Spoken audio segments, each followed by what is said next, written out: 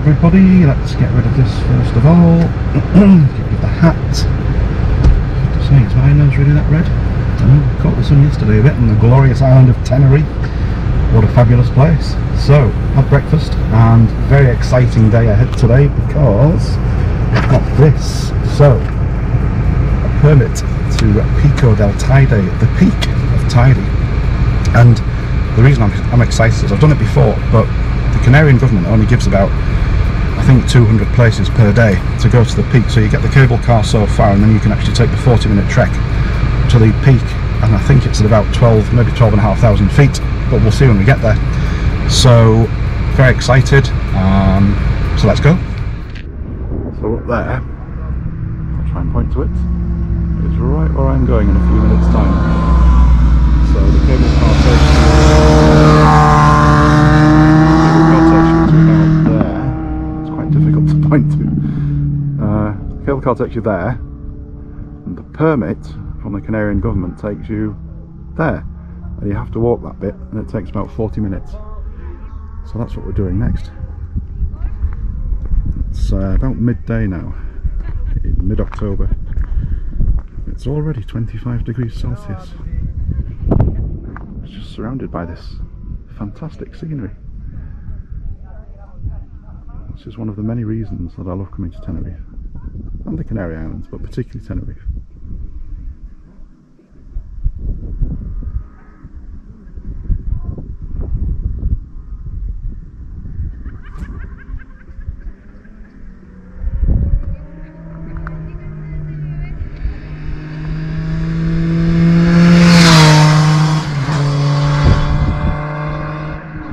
Also popular with motorcyclists, in case you hadn't noticed. And here's another one.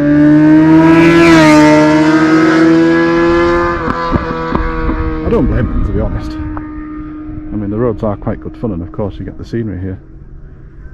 And the truth is that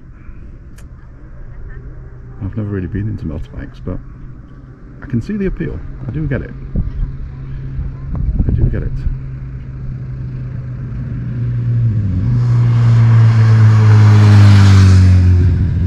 Right, onwards and upwards. Got about another hour or so before the cable car booking, so I'm just going to get a bit more video. While we're up here, might as well.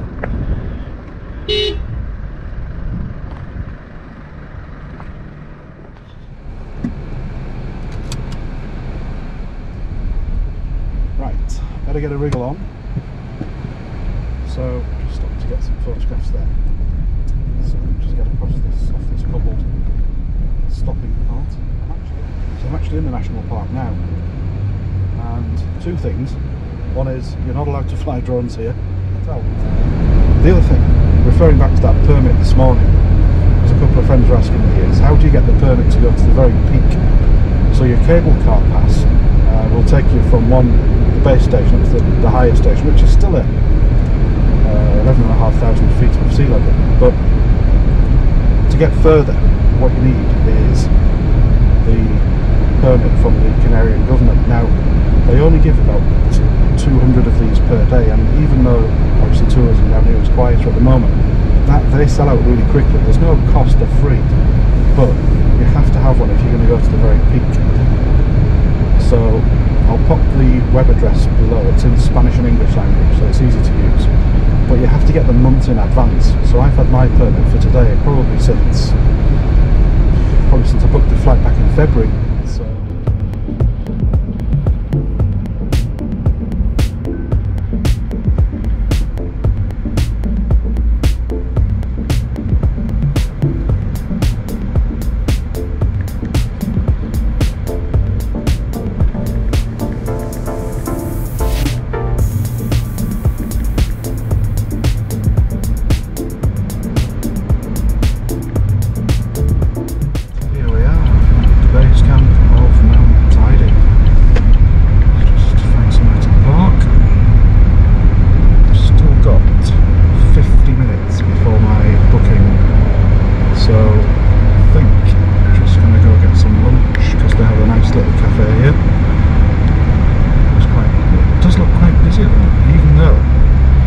This car park gets really full as well, so you do need to plenty of spaces at the bottom, but in the height of summer it still gets busy. So let's see what we can find.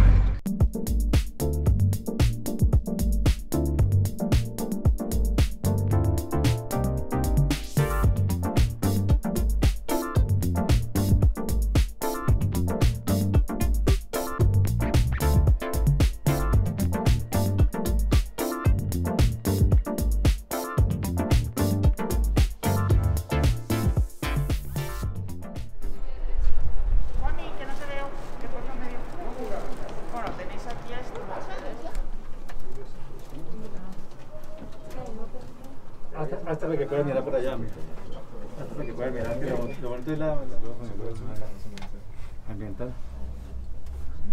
Y groserías para que se queden grabadas.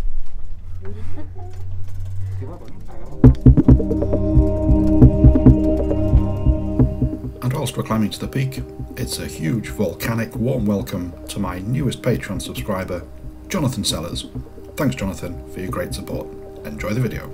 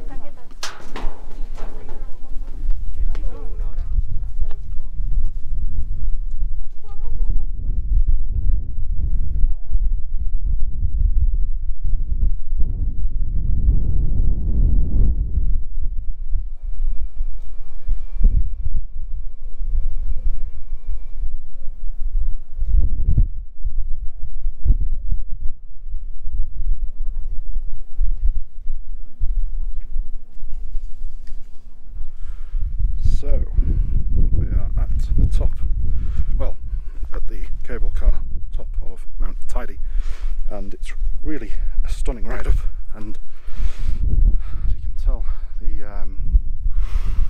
the air is a lot thinner here. So we're at, according to the Garmin, 11,500 feet above sea level, and normally of course at this altitude you would be in a pressurised container, otherwise known as an airliner. But I'm not, and I think this is the highest altitude I've ever been unaided. But the air is, as I say, noticeably thinner. And whilst I'm not struggling to breathe, because I've done a lot of exercise the last few weeks in the run-up to this trip, I do feel a little breathless. So from the cable car, it's about a 40-minute walk, and I've done it once before, but the government only issues about 20 permits per day to do that trek, and you have to get them months in advance. So fortunately I managed to get one, so I'm quite looking forward to that. It was a good few years since I last did it, but the weather's nice. It is noticeably cooler up here. It's 18 degrees as I stand now, and it was 25 when we got on board the cable car, which in itself is I think 7,500 feet up in the air. So let's continue on. Oh, and a good tip, wear walking boots. The ground, as you can see, whilst it's, there is a path,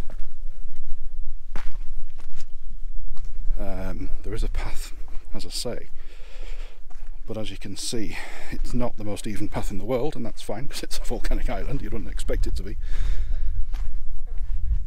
but it's definitely walking boot type territory, which is what I would recommend.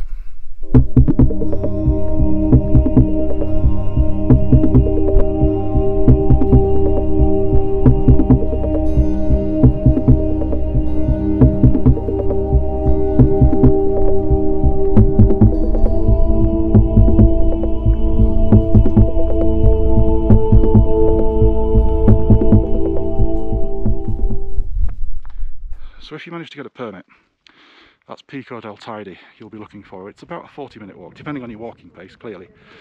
But it's about a 40-minute walk from when I did it last time. And it's really good. It's really, really good. I would go as far as saying, if you're going to make the effort to buy a ticket to come up the cable car, then really you should actually try and get the permit, because you only rise about another 1,000 or 1,500 feet, I think, something of that order, and it's well worth doing, especially, as I say, if you're here, if you've made a flight from Northern Europe and you're going to come up Teide, then heck, you might as well go up to the peak while you're here. You get some really good shots up there, as you'll see. Wow.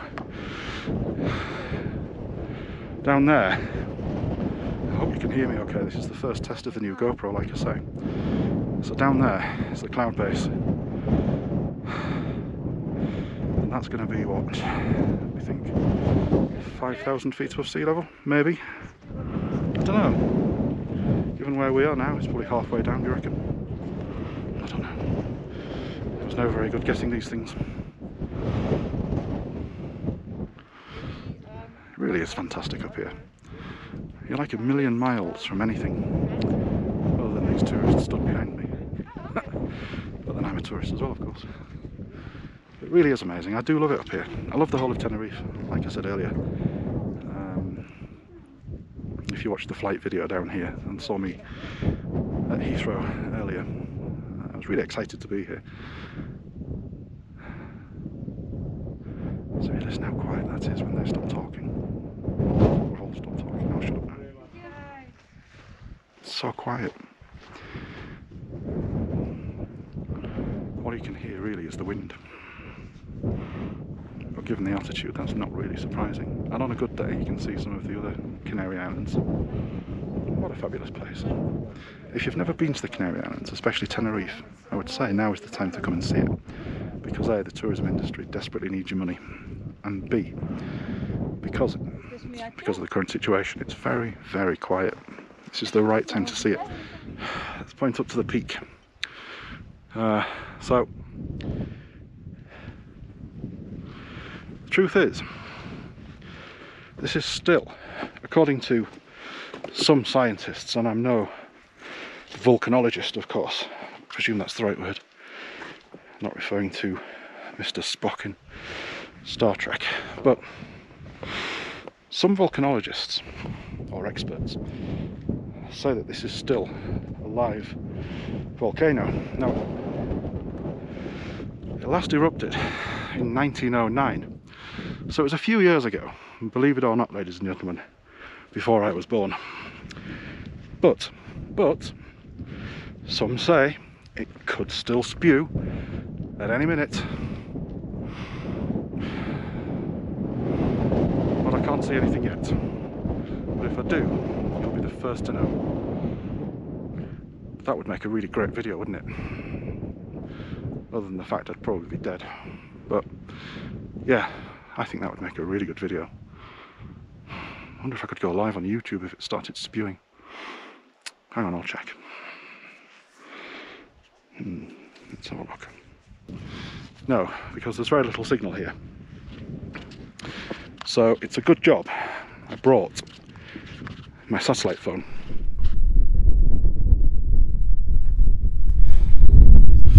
I told you it was going to blow, didn't I? Heat coming up from the active volcano Teide. Here you go.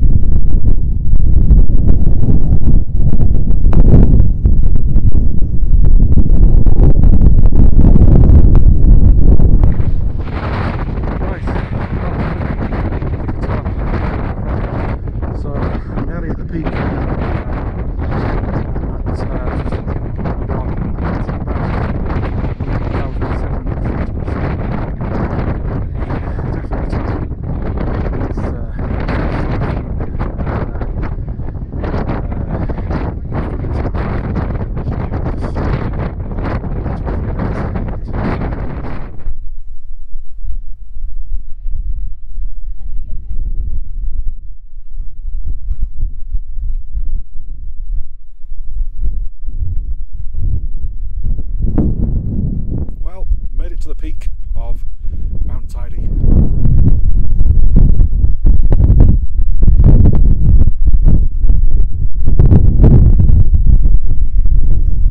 Not sure if you can read that.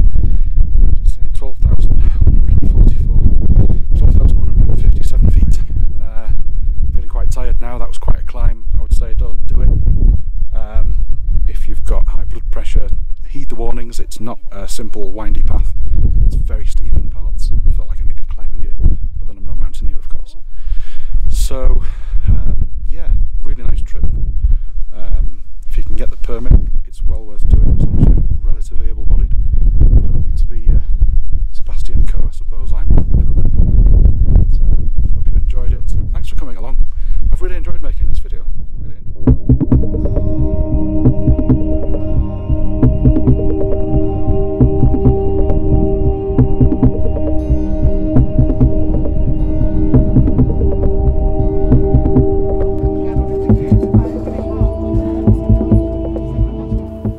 A great day made possible by my really great supporters on Patreon.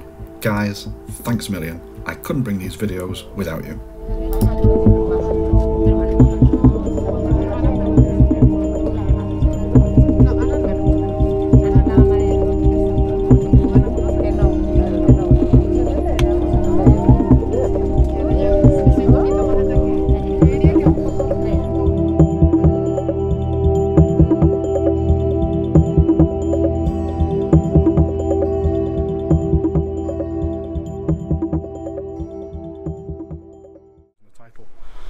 but it is fabulous. It's really, really good. I might do that tomorrow night actually, if I can get a ticket for it. So I was going to get something to eat. Unfortunately, the cafe closes at 3:30 and it's now 3:32. Sod's law. So I need to put some more fuel in the car actually. I'm going to go do that and I'll pick up a sandwich at the petrol station on the way to the hotel and then have dinner there this evening.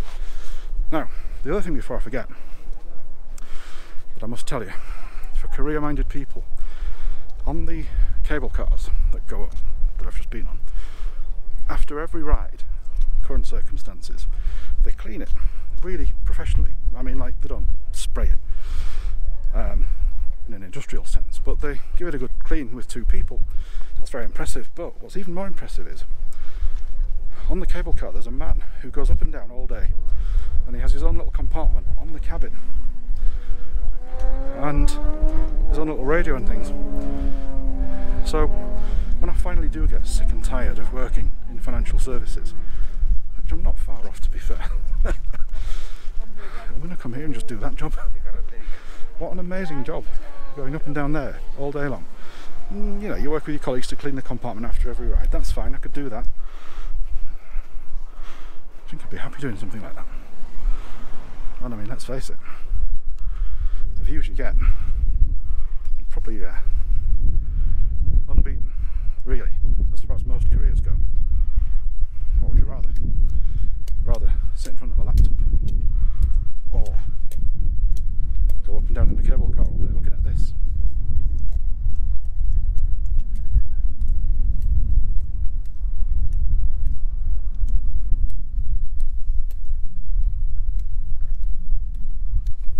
I did actually want to get some time-lapse video for you, but nothing's moving. The clouds are not moving. There's obviously the day itself here, until the night trip is coming to an end. There's literally nothing to show you if I did some time-lapse. So maybe tomorrow, or maybe I'll do some at the beach. I don't know. Right, I'm going to get in the car. Get in the old Corsa, if I can find it. Oh, there we go. So one of the things I wanted to talk about, while I remember, is I went to volcanoteide.com to book the tickets on the cable car. Straightforward, up and down, return ticket. And it was about, well, I can tell you, it was €27.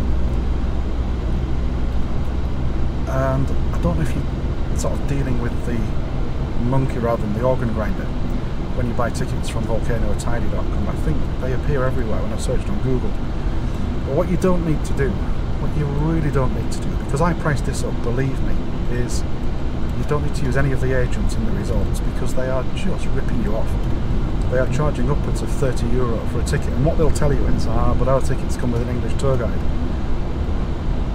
Well, I didn't see anybody with an English tour guide today, and there were quite a few people about, obviously not very busy because of the current circumstance, but seriously folks, I couldn't find anywhere cheaper than Volcano Teide. That was legitimate. There are some dodgy agents on the island, but you do not need to use any, whether they tell you they're an official agent or not, whatever they tell you. I found Volcano Teide just simple. They give you a little barcoded e-ticket which gets scanned when you go up. They did give you a paper ticket printout to come back down, which I subsequently lost while I was up there, but it was no problem. They just looked at my e-ticket on the way back and it was fine, and it was €27, which was a lot cheaper than the agents in the resorts. So that's just something to bear in mind, really. It really is. So there you go. I've saved you some money. You can thank me later.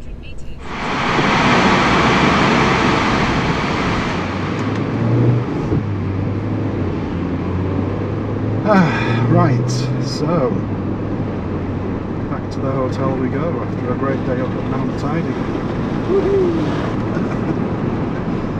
Every day's a happy day in Tenerife, every single day. What a great place. It's 5:05 in the evening and it's 20 degrees exactly, according to the car anyway. So we're in the parking Publico. It's not the smoothest car park I've ever driven in. Well, folks, what a great day out.